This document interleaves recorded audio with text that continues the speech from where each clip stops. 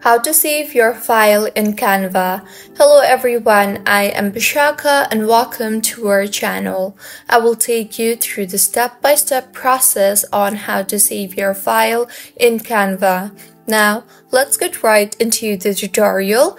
So once you are done editing your project and you want to save your project further, then firstly, tap on the share button you see on the top right. You will then see the download option, tap on that. You will be led to another pop-up window. Here, you can select the file type. So choose the best suited option for you.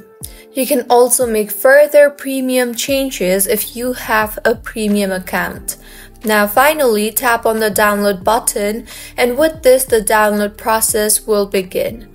Once downloaded, you can tap on the downloads on the top of your screen and then tap on the open in folder option. And for my Mac it is Finder. Or you can also simply open the downloads tab on your device and you will see the downloaded file there too. So this is how you can save your file in Canva. If you find this tutorial helpful, please make sure to like the video and do subscribe to our channel for more contents like this. Thank you for staying with us until the end.